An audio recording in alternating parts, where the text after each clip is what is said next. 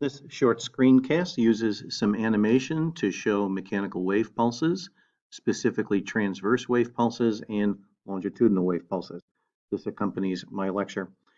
Okay, so in this particular animation, this little applet, first of all, I'm going to show you a transverse wave pulse.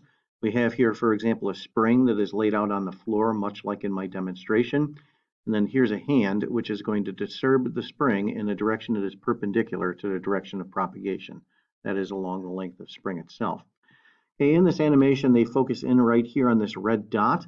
And then here on this graph above, what they then plot is the disturbance of this red dot from its equilibrium position as a function of time. That is, as the pulse propagates through. Let me go ahead and set it into motion.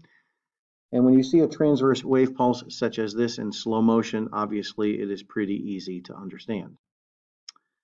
Okay, now let me go ahead and switch to the longitudinal pulse. Okay, with the longitudinal pulse, the little hand right here is going to move in a direction that is parallel to the direction of propagation.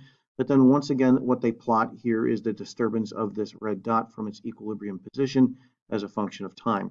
Seeing the amplitude in the transverse pulse from earlier is pretty simple and obvious. However, seeing the amplitude of a longitudinal pulse is a little bit more difficult. So what they do is they very nicely depict for us here on this graph the amplitude of this longitudinal wave pulse.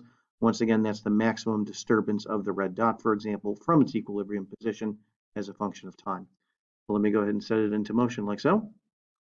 And then watch the graph above, such that you can see the amplitude now of a longitudinal pulse, like so. Okay?